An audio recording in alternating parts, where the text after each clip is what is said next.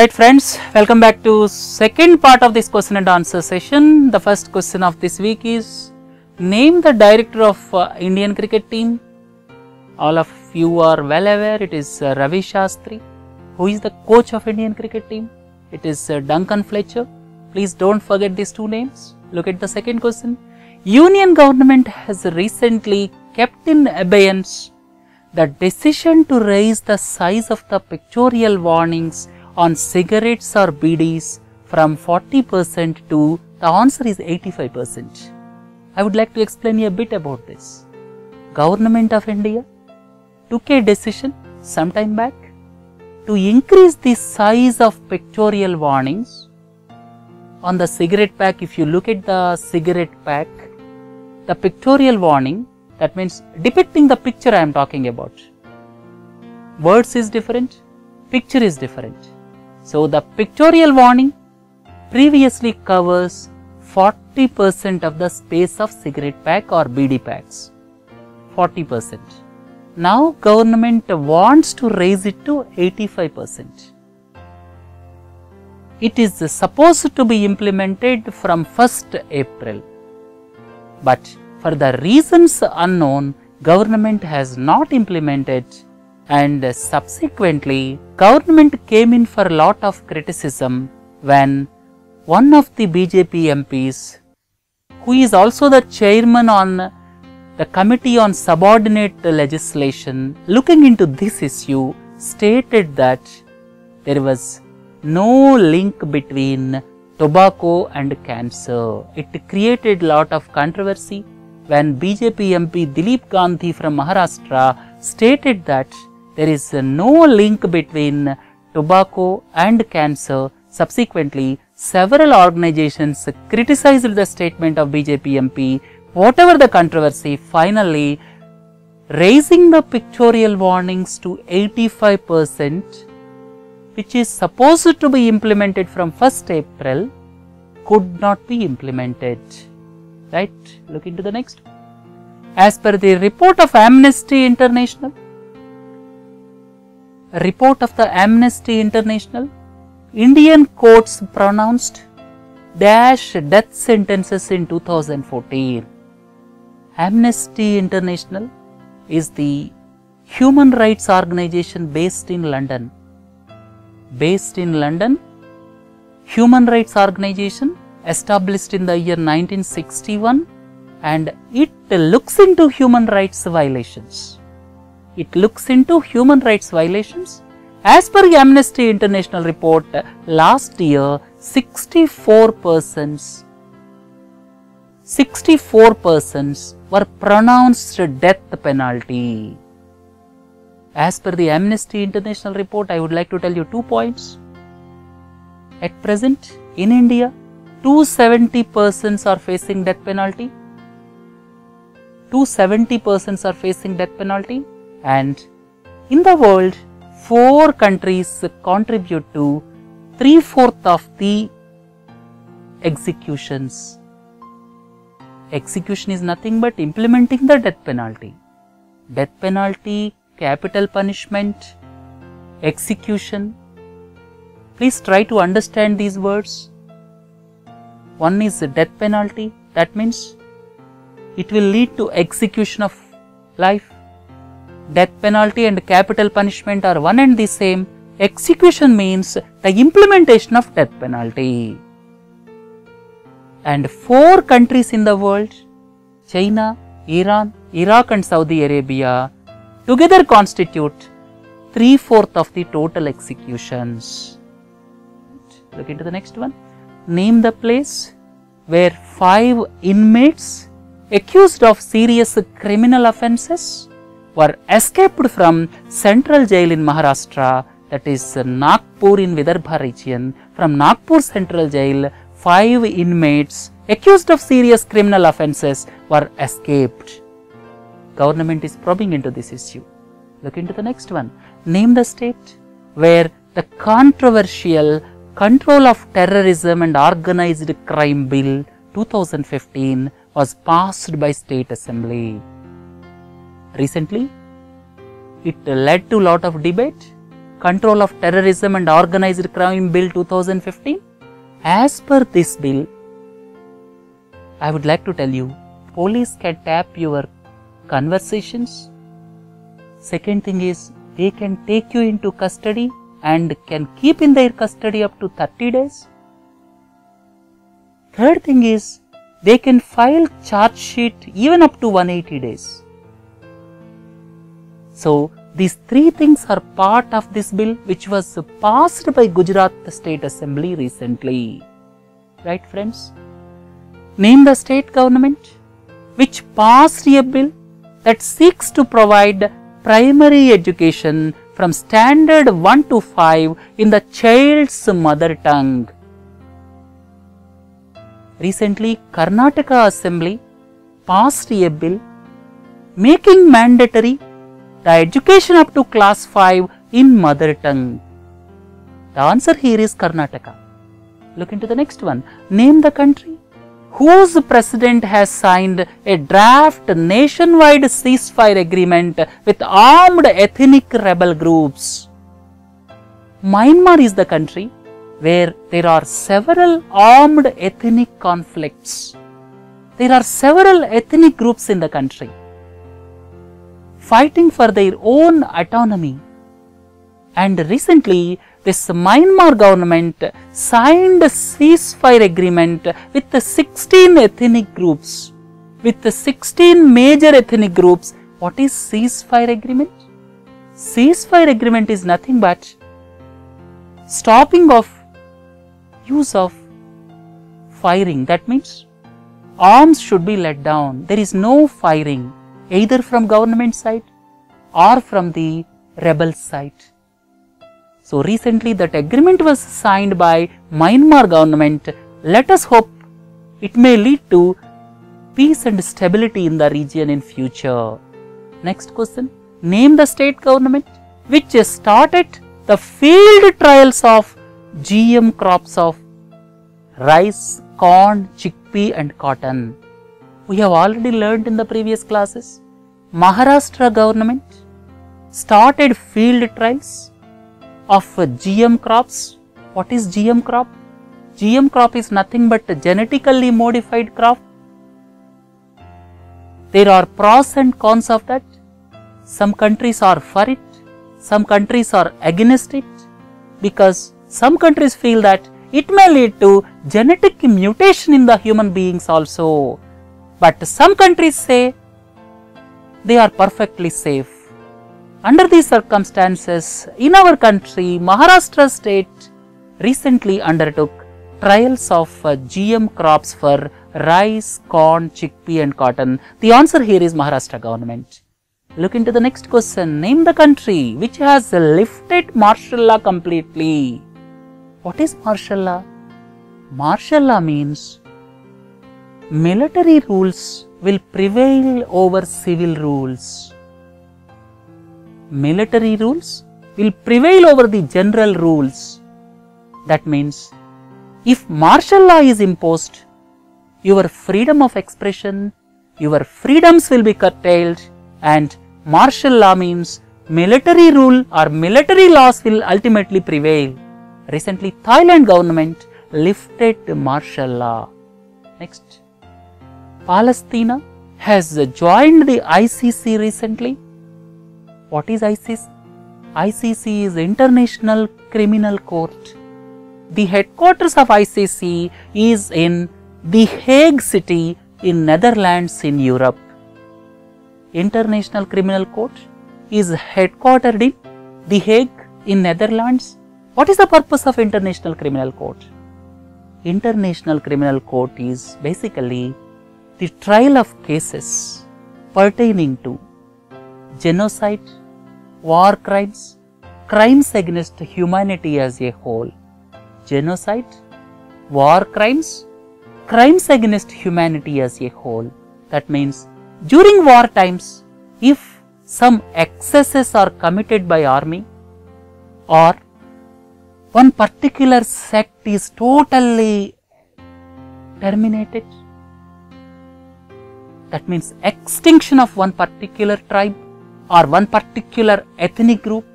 for these type of issues, International Criminal Court will come into picture. Recently, Palestine has joined International Criminal Court. International Criminal Court is headquartered in The Hague in Netherlands in Europe. And Palestine joining International Criminal Court is not palatable for Israel. Right. Look into the next one. Dash government stated that it regained the control of Tikrit from ISIS. We all very well know ISIS, Islamic State of Iraq and Syria, at present controlling almost 1/3 of Iraq and 1/3 of Syria. And recently Iraqi government claimed that they regained the control of Tikrit town from ISIS. The answer here is Iraq. Right friends? Next one.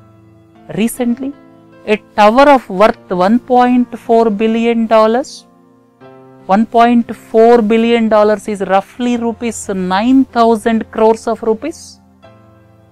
Recently, a tower of worth $1.4 billion was inaugurated and will be the new headquarters of European Central Bank in Frankfurt.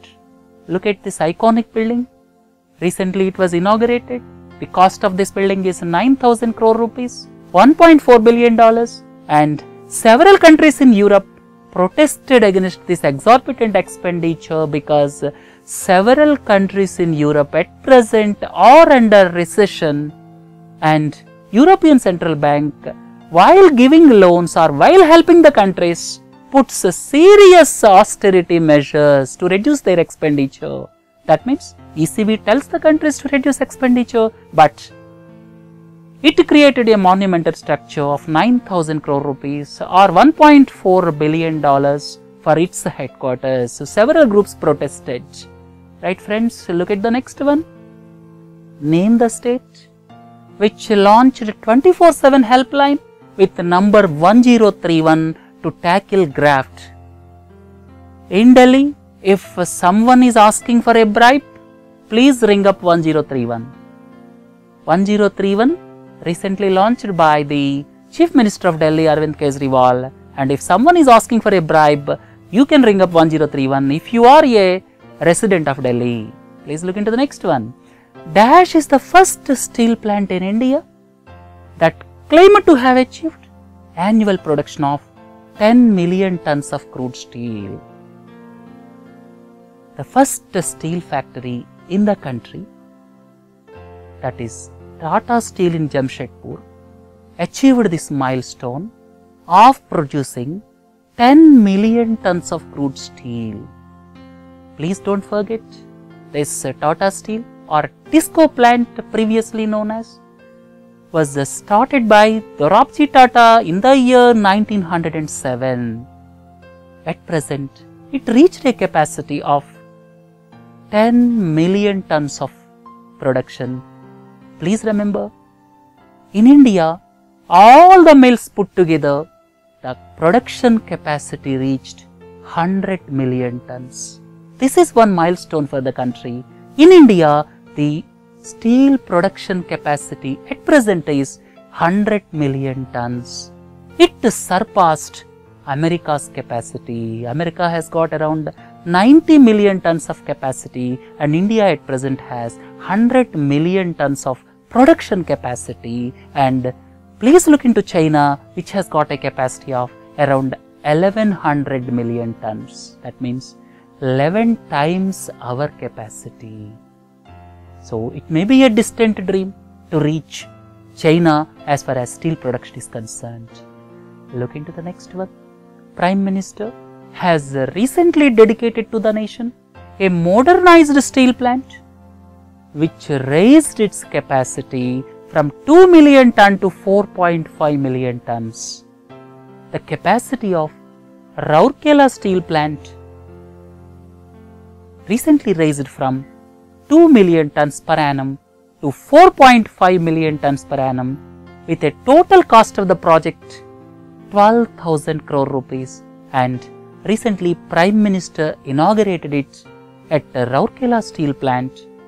And please remember, SAIL, Steel Authority of India Limited, has got 5 steel plants, and there is a massive plan to raise the capacity from 13 million tons to 23 million tons at a cost of rupees 72,000 crore rupees. Please don't forget this, right?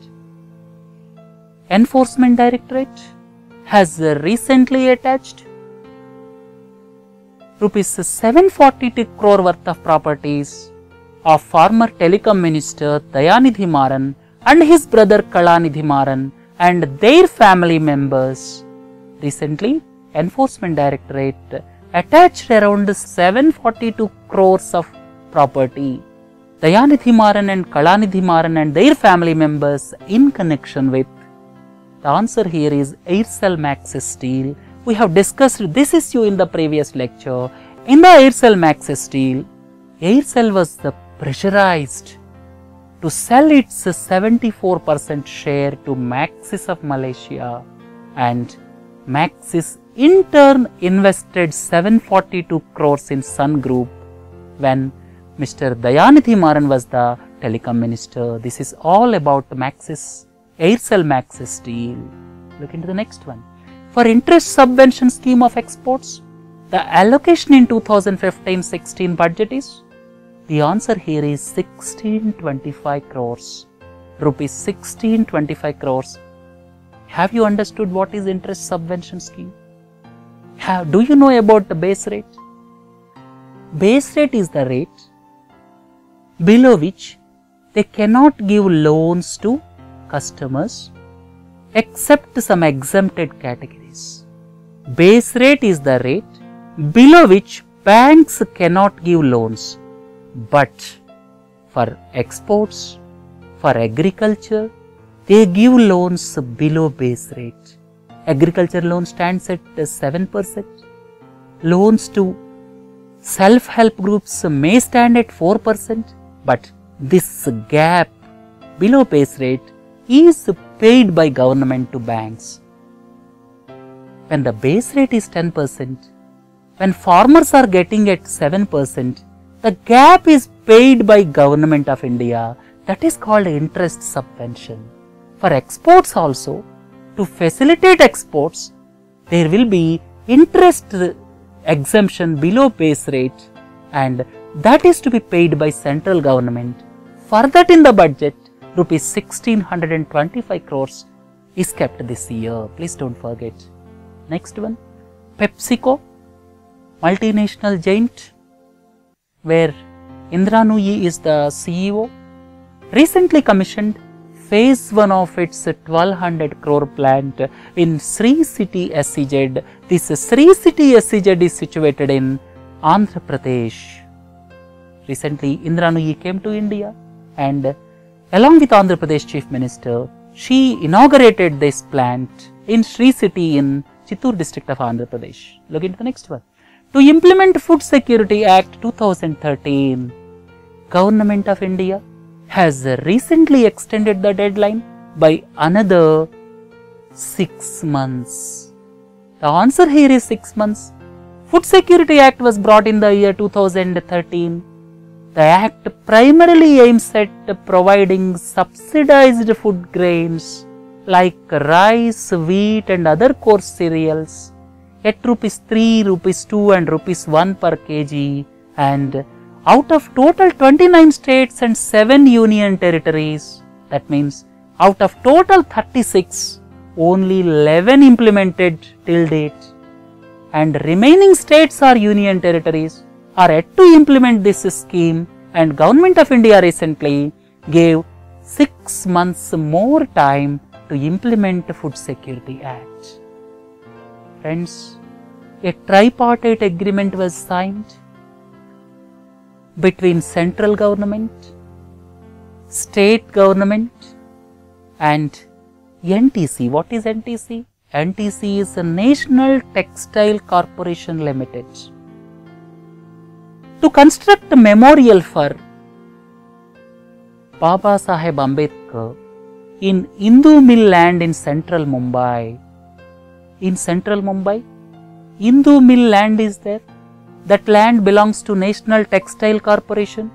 Now a memorial is proposed to be built for Baba Saheb Ambedkar. A tripartite agreement was reached between Government of India, Maharashtra government and National Textile Corporation Limited to build a memorial for Baba Saheb Ambedkar in Indu Mill Land in central Mumbai. Look into the next one. In the Miami Open tournament, this Miami Open, it is conducted every year. Miami is in Florida. This is a tennis tournament. Recently, Serena Williams won the title for the 8th time. This Miami Open tournament, Serena Williams won the title for 8th time. Serena Williams also belongs to United States of America. So she won for 8th time this title. Look into the next one. Name the CEO of Alibaba. Alibaba is probably world's #1 e-commerce company. He raised the largest IPO last year. He met the Prime Minister recently. The name of CEO of Alibaba is Jack Ma. Right friends, look at the next one. The platform ticket from April 1 in Indian Railways costs ₹10. It was increased from ₹5 to ₹10. Two things don't forget, the advanced reservation facility is now increased from 60 days to 120 days and the platform ticket now costs ₹10 instead of 5. Look into the next question. As per the SEBI's new regulations, Securities and Exchange Board of India's new regulations, city corporations can tap the public markets with bond issues. These are popularly known as muni bonds or municipal bonds. That means city corporations like Chennai, Kolkata, Lucknow, they can issue bonds.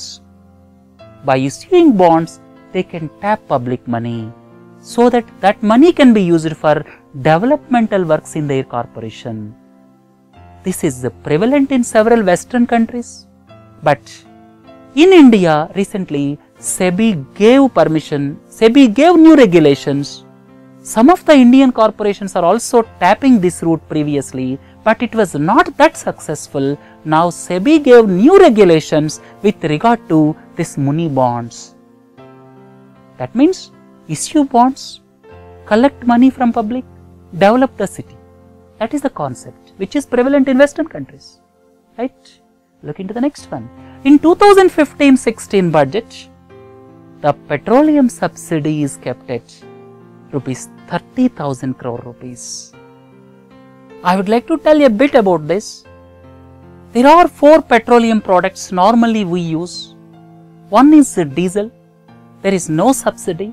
Second one is petrol, there is no subsidy. You have to pay the market price. Third one is LPG, there is subsidy. We are getting 12 subsidized cylinders per annum. Fourth one is there is subsidy on kerosene, and in the union budget 22,000 crores was kept for LPG subsidy and 8,000 crores was kept for kerosene subsidy, making it a total of ₹30,000 crore. Right? Friends, look at the next question. Name the bank which issued 5-year green bonds for $500 million. What is green bond? Bond is nothing but issue a bond and collect money from the public or from institutions. By issuing a bond, you collect money, and green bond means you use that money for environmental friendly projects or clean energy projects like wind power, like solar power. You use that money for funding those projects. That is known as a green bond. Collect money from public, use it for environmental friendly projects. That is called green bond, and recently Exim Bank issued 5-year green bonds for $500 million. $500 million is roughly ₹3,000 crores. Look into the next one. In the Union Budget 2015-16, the total allotment for various subsidies, the government's main emphasis is reducing subsidy. Last year, the total subsidies were around rupees 2.63 lakh crores. 2,63,000 crores. This year, they are kept as 2,43,000 crores or 2.43 lakh crores. That means there is a reduction of around 8% in the subsidy bill due to the reduction in petroleum prices. Not only that, government wants to ensure some reduction in other subsidies like fertilizers and food. Right friends? Please remember, this year the total subsidy bill as per the budget is rupees 2.43 lakh crores. Next one, target set by the Union government for agricultural loans as per 2015-16 budget is rupees 8.5 lakh crores. Last year, the budget allocation for agricultural loans was rupees 8 lakh crores. It is now increased to rupees 8.5 lakh crores for agriculture sector. Look into the next one. Which of the following is not a refinance organization? What is meant by refinance organization? Refinance organization is, they finance banks or financial institutions. Ultimately, they will give to the common man. If you look at NABARD, NABARD normally finances rural banks, cooperative banks. Subsequently, we will get loan from rural banks and cooperative banks. That means when an institution is giving loan to some organization, which in turn they will pass on the benefit to the common man, that is known as refinance organization.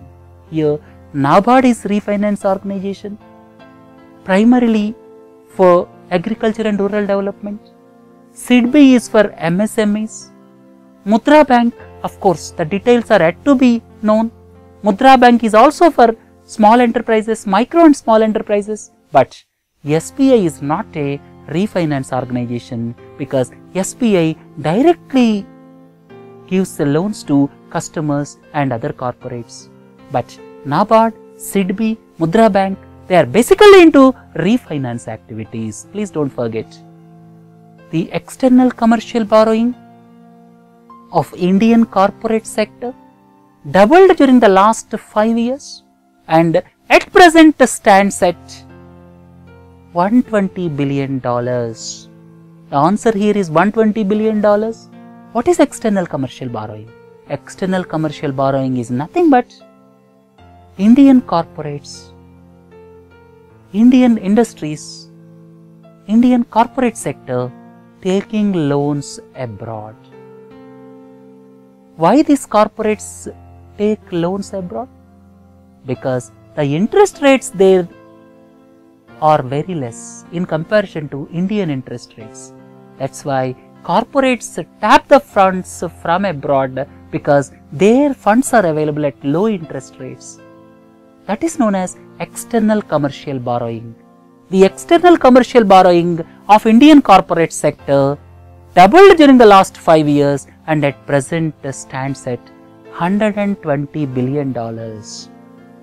And please remember, this is the highest among all types of external debt of the country.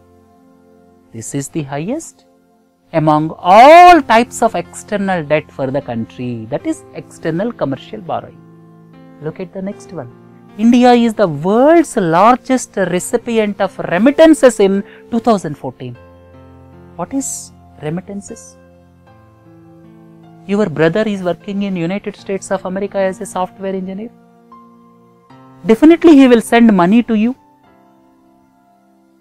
Sending money from abroad to India is basically foreign remittances.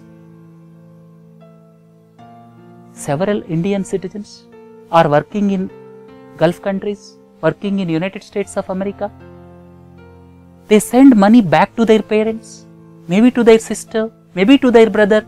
That is known as foreign remittances. India is the highest as far as these foreign remittances are concerned. In the year 2014, India got $71 billion of foreign remittances. The answer here is $71 billion. Look at the last question of the week. Name the strait which is situated between Yemen and Djibouti. Why I asked this question is, several persons from Yemen were evacuated recently from Djibouti. Djibouti is the port in Africa. Yemen is that side. Djibouti is this side. The shallow waters linking to big oceans or seas is known as strait. Here, the strait between Yemen and Djibouti is Bab el Mandeb. Bab el Mandeb, this strait connects Red Sea with Arabian Ocean. The second one is Strait of Hormuz connects Persian Gulf with Arabian Ocean. The third one is the Strait of Malacca, which connects Indian Ocean with the Pacific Ocean. These three straits, along with the Suez Canal and Panama Canal, contributes to maximum amount of traffic through the seas. Right? Please don't forget. The first one is this Bab el Mandeb. This connects Red Sea with Arabian Sea. Second one is Strait of Hormuz, connects Persian Gulf with Arabian Sea. Third one is Strait of Malacca, which connects Indian Ocean with Pacific Ocean. Right? Let us wind up this week's question and answers. Have a nice day. Thank you.